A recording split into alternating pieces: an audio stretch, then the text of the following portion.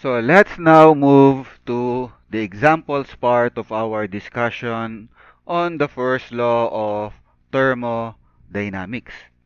The discussion on the examples part is divided into two parts. So you have examples part 1 in this video, and then in the next video we'll cover part 2 of the examples. So let's now have example 1. You have an ideal gas which undergoes an isothermal expansion at temperature T, during which its volume changes from V1 to V2. How much work does the gas do? Express your answer in terms of pressure. So, isothermal process, the temperature is constant. So, initial temperature is the same as the final temperature T2. So, let's just have temperature T. Expansion, therefore, the initial volume is less than the final volume.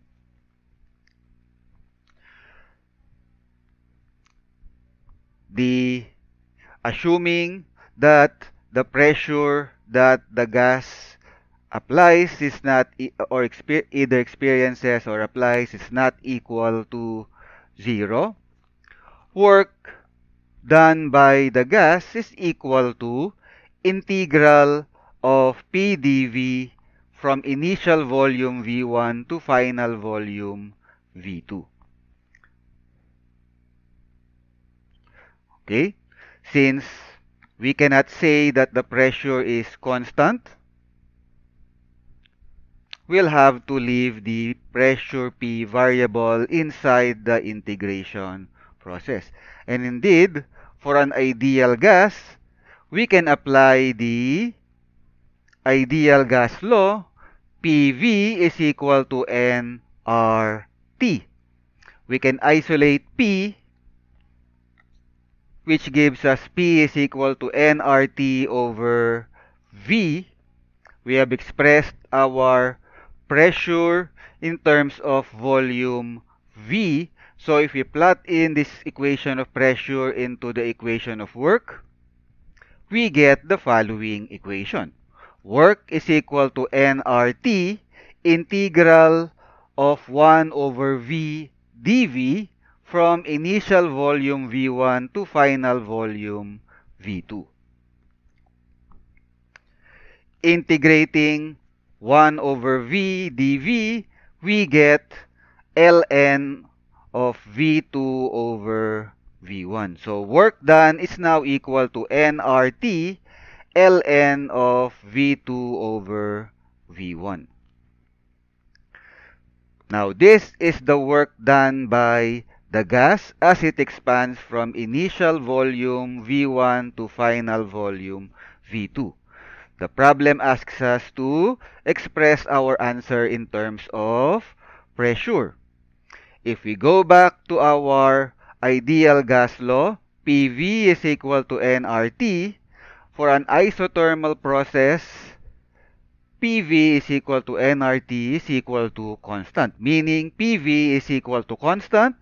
So, PV in initial state is just equal to PV in final state. So, P1 V1 is equal to P2 V2. Rearranging, we can get V2 over V1.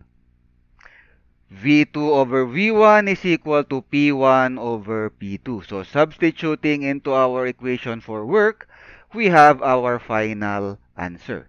Work, W, is equal to nRT ln of P1 over P2. The next example, example 2, is an application of what we covered here in example 1. So let's move to example 2.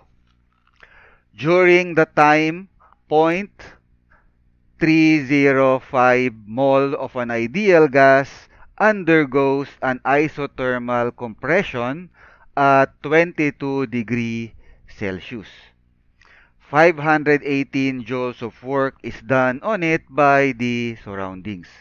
So, during the time that the gas undergoes isothermal compression, 518 joules of work is done on the gas by the surroundings.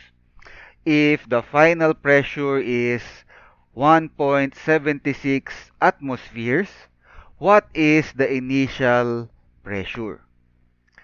So, 0.305 moles of the ideal gas, that means N is equal to 0.305 moles. The temperature is constant, isothermal. So, constant at 22 degrees. T1 is equal to T2 is equal to T is equal to 22 degrees Celsius. Let's convert that to Kelvin, which gives us 295.15 Kelvin. The work done is 518 joules.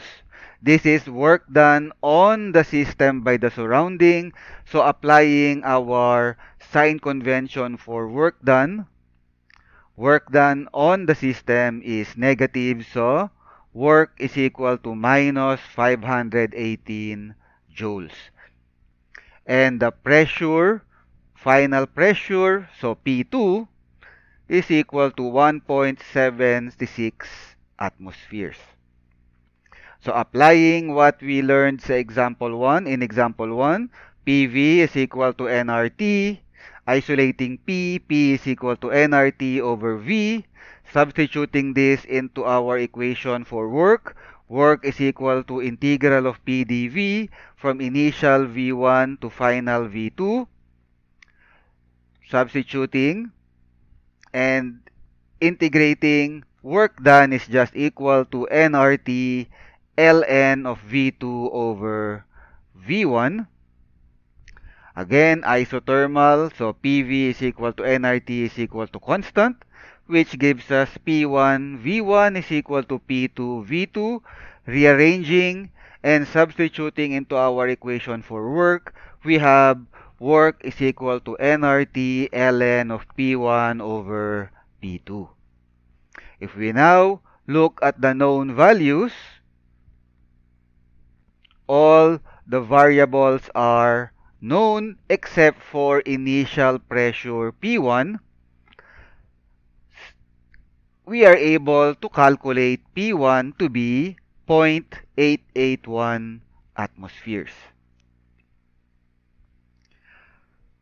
So that's it for now. And as mentioned, we will cover the second part of examples for first law of thermodynamics in the next video. Thank you for watching.